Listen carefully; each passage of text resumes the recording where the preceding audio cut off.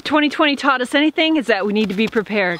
Today I want to continue that conversation. I want to show you how I can venison, dip my own beeswax candles, and I want to show you my new bug out bag. But first, I want to talk about internet security, something I'm taking a lot more seriously this year. As a YouTuber and an entrepreneur, I spend a ton of time online. And this year I decided I was going to ramp up my internet security. Now, most internet users aren't even aware of the amount of surveillance and limitation and data mining done with their personal information on a daily basis. So I've decided to use a virtual private network called Surfshark. Surfshark is really super easy to use, just a click of a button, and it turns me into an anonymous, hard to trace online user and makes the internet a safer and more enjoyable place to be. I use it every day. It automatically starts up whenever I open up my computer, and whenever I need it, I activate it with just one click. And now also when I travel, I don't have to worry about public Wi-Fi and my passwords and my videos and my data getting breached by a hacker. You know, I'm always sitting around looking around in a coffee shop going, who's out there trying to get into my computer? I don't have to worry about that anymore. So if you want both protection and freedom online, click the link below, use the promo code GIRLINTHEWOODS, and you're going to get 83% off the regular price, and also 3 months of service totally for free. And Surfshark offers a 30-day money-back guarantee, so there's no risk. Go ahead and hit up the link below to check it out. Canning is really easy. A lot of people think it's really quite hard, but it's not. It's super easy, and you can pretty much can anything. And I really, really love canned venison. You have to use a pressure canner when you can meat. Today I'm going to be using my grandmother's pressure canner. I don't know how old this is. This is an all-American. It's really old. And when she gave it to me, I had the dial tested. It's really important if you pick up a used pressure canner, you need to take it somewhere and get the dial tested. Come to find out, my dial was reading about 5 pounds low. Now, depending on your elevation, you're gonna wanna find out what you need to can your venison at. Here, where I'm at in Michigan, I'm at 1,000 feet or less, and so I need to can my venison at 11 pounds of pressure. But because I already know in advance that my dial is 5 pounds low, I'm gonna have to take my dial to 16 pounds of pressure when I can. It's really important to know where your dial's at or get a replacement dial. Now this is the lid. I'll show you how this comes together. In order to prepare your canner, you wanna add 2 to 3 inches of water in the bottom and get that heated up to be ready to accept your canning jars. Looks like I got a helper. Hello, Edna. Yeah, it's a good girl. Next step now is for me to get my prepared meat into the jars and get them in the canner. Now, I prepared this deer several months ago. I cut it up and cut it into little chunks, knowing at the time I didn't have time to can it. So I put it in the freezer in these bags, and I also used big Ziploc gallon bags and froze it until a day like today, a nice snowy day, when I can warm up the house with a little bit of canning. So all I'm doing is putting the stew pieces, basically, they were cut into like stew-sized pieces, put that into my pot and just kind of gently cook it with some water. So my meat here is called a hot pack version of canning. It's gonna come right into the jars with this liquid and the meat. I'm gonna add some salt. We'll be good to go. So for canning, you're gonna need some very extremely clean canning jars. You can either wash them by hand or run them through your dishwasher. You're gonna need some lids, fans, and you're going to need a couple of tools. This is a magnetic lid lifter, and this little grabber guy, you're gonna need this to move your jars around because they're gonna be hot. Now for the lids, I add water and put them in this saucepan. I'm gonna gently heat this up so these lids are going to be ready to grab with my lid lifter and put on my cans, just like that. Oh, and you're also gonna need some type of a little funnel that sits on top of your jars so you can fill your jars. The next thing I'm gonna do is I'm gonna add a teaspoon of salt to all of my quart jars. And I like to use the wide mouth quart jars for canning venison. They just are a little easier with the meat, and I just always save them for my venison every year. Look at this, she gone. This little pot holder was made for me by Autumn. Now her parents have the channel 9 to 5 to Life Off Grid, and we visited them a few weeks ago and she made me this pot holder. So thank you, Autumn. I'm gonna use it right now. Here is my hot pack meat. You want to leave about 1 inch of headspace in each jar, so don't fill it quite to the top. Now if you were to just eat this venison I have in this pot right now, it would be quite tough. Once I can this, it is gonna fall apart and be like butter. Oh, canned venison is absolutely my favorite. It's good in all kinds of soups. I love it with the thick German noodles. Oh, it's delicious. Once you've had canned venison, you probably won't even want to process your venison any other way. Except for tenderloin and backstrap, I pretty much like to can the entire deer. That's how much I love canned venison. Doing stuff yourself is definitely rewarding, especially if you've hunted the animal, you've processed the animal, and now you're actually turning it into like the best food for your family.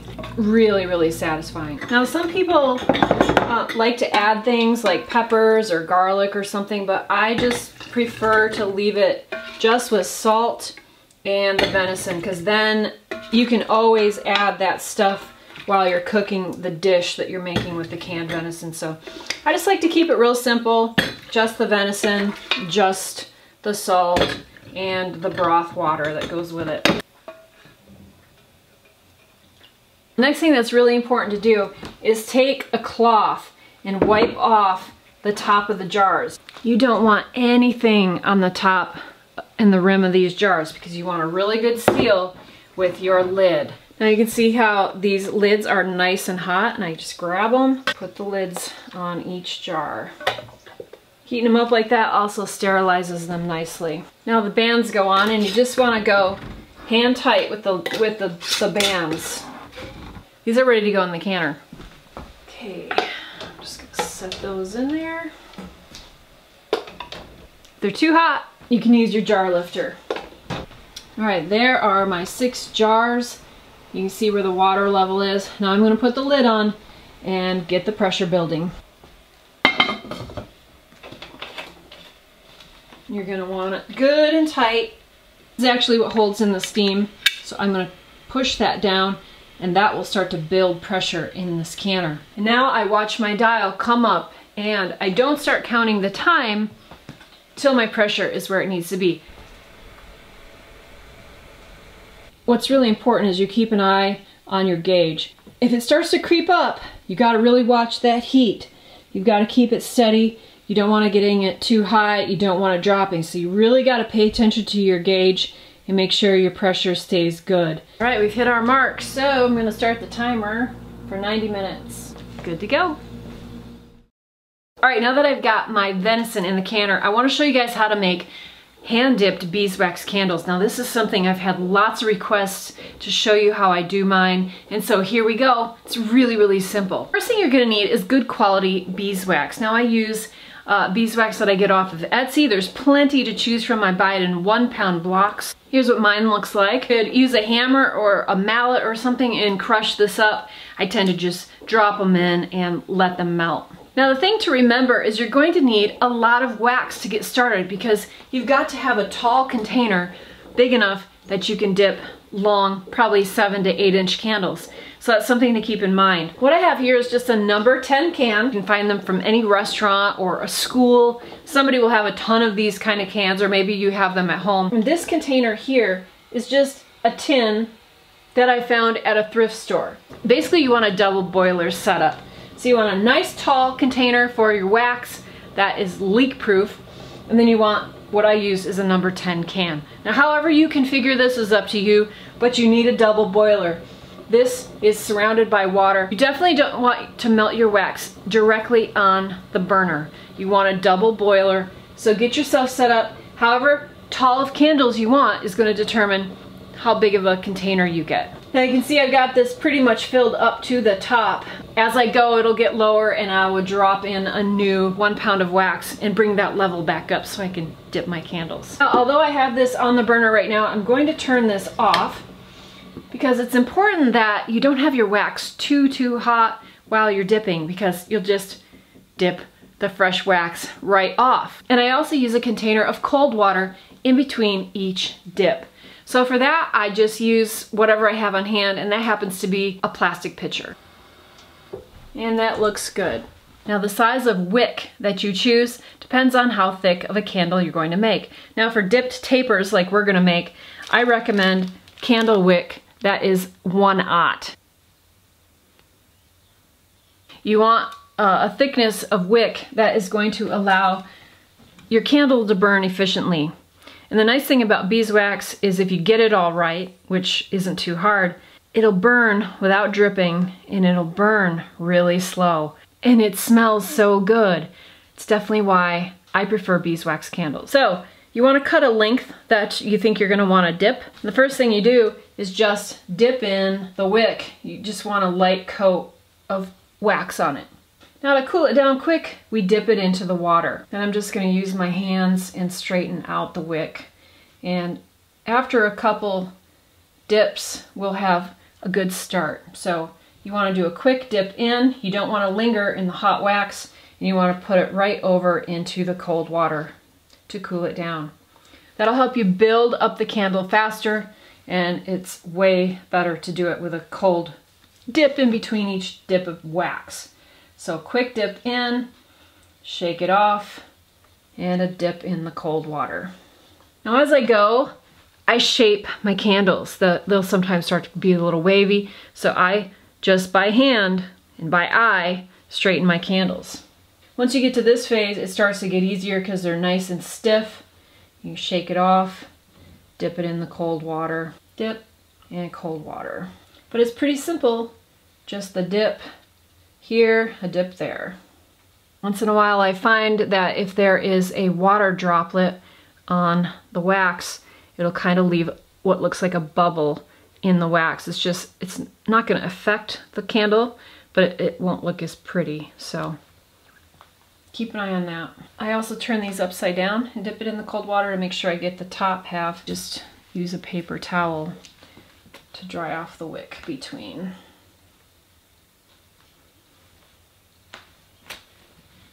You can see I'm starting to get these little knobs on the bottom, so I pinch these off, put the wax back in there, and then I just shape these back by hand into nice round bottoms. So that's how I keep the bottoms from getting a teardrop shape as well. You can see this one's getting a little crooked, so I'm just gonna lightly bend it back into shape.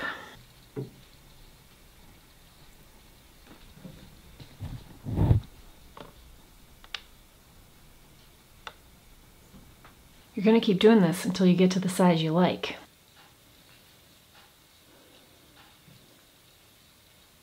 That's good right there. Now I'm just gonna pinch off the bottom. Now I'm gonna take these over to the counter, give them a nice flat bottom. What I do is just gently press down vertically, and it gives them a nice flat bottom. I did 3 out of that batch of wax, and now my wax is getting lower, so I'm gonna wanna add more wax. So you can see after 3 dippings, the wax has dropped quite a bit in my container, and it's starting to cool down. So I'm gonna throw the burner on low again, and then I'm going to add another pound of wax to bring up the level. Just gently drop it in.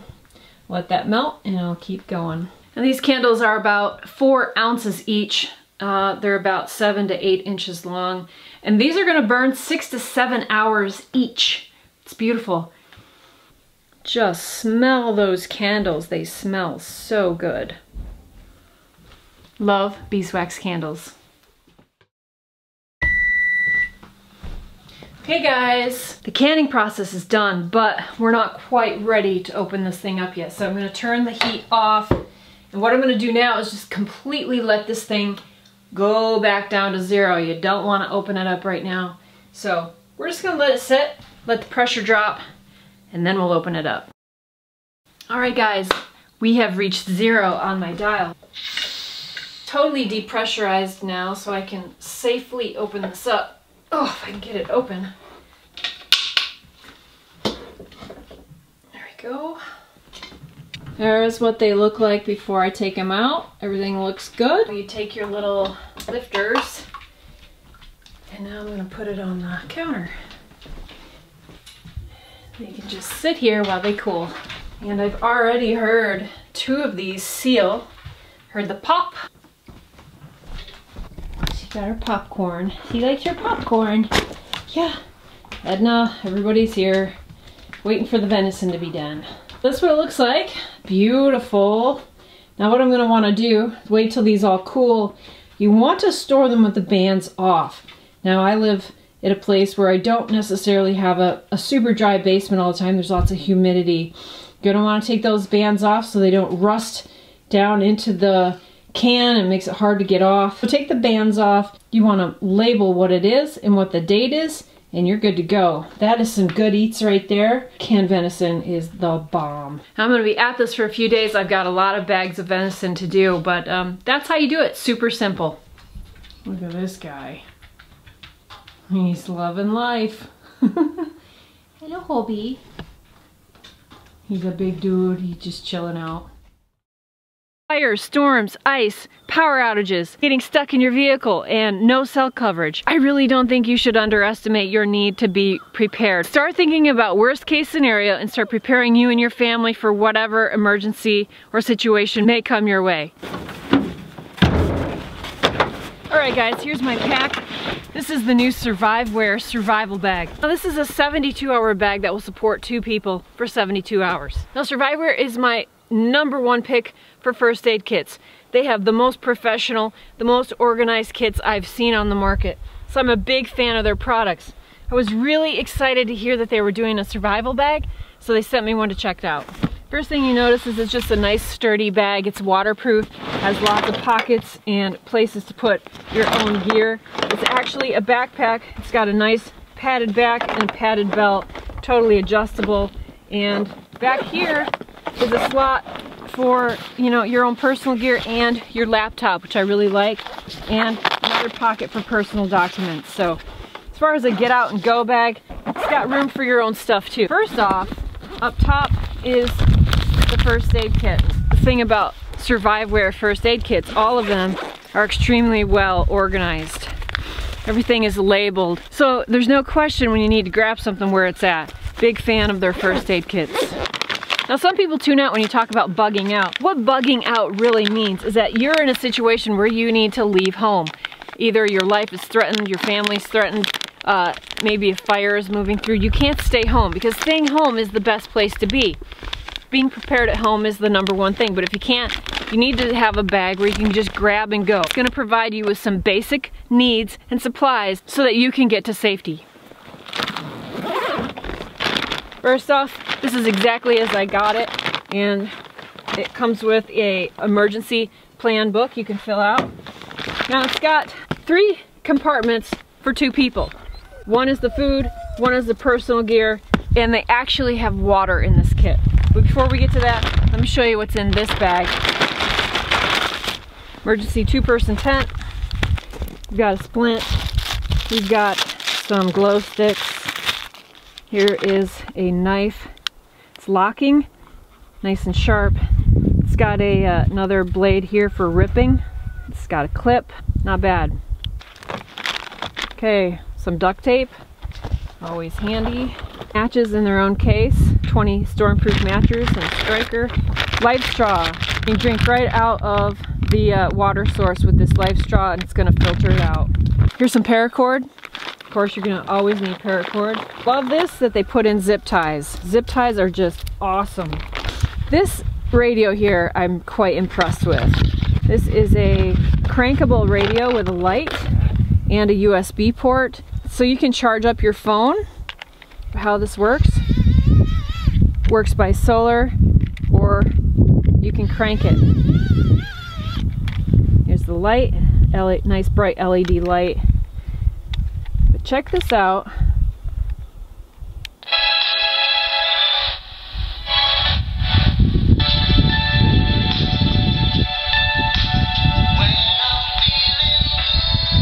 It's got AM, FM. A lot of people believe, and I'm one of them, it's got to bring everybody together.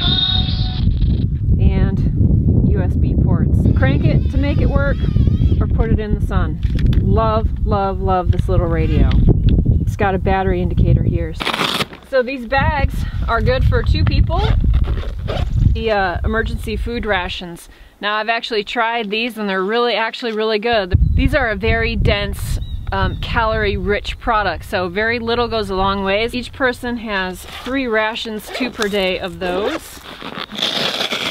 These are your personal items.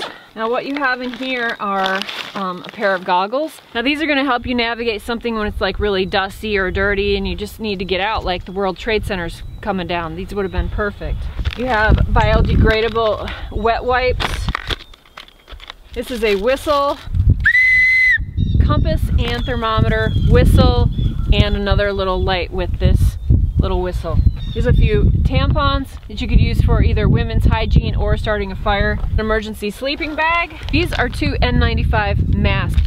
Also in here are a couple of biohazard bags and an emergency poncho. Last thing we have in here is water, so let me show you what that looks like.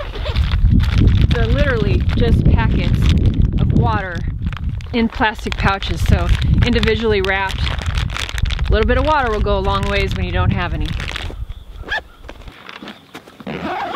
There's enough room in here to throw, you know, a couple clothing items. I would definitely have, you know, a water bottle over here. You know, there's just enough room to grab and go. I'm super impressed by this pack. So for me, the only thing I would like to see added to this pack would be some kind of a metal container or cup so you could heat up something on a fire, directly on a flame. The other thing I would add would be some kind of tinder, little tinder packet, tinder bundle, so that I could start fires really easy. Throw it in one of these pockets, throw it inside, and be good to go. But guys, I can't recommend this enough. You know, we own property in Alaska and remote parts of the Upper Peninsula of Michigan, and there are so many places where having a kit like this in your vehicle would be a great idea. Like throwing this in your trunk, the back door of your house, someplace really convenient. You gotta have it where you need it, and a kit like this is going to get you down the road and keep you alive with some basic necessities. So guys, if you want to check this out, I'll put the link below, and also they're offering a 10% discount. Use my discount code below. So thanks so much to Surviveware. Feels so good knowing you can be prepared and take care of yourself in the event of an emergency. Well guys, hope you liked the video. See you in the next one. This is Girl in the Woods. She gone. Oh, don't forget to get outside and get happy.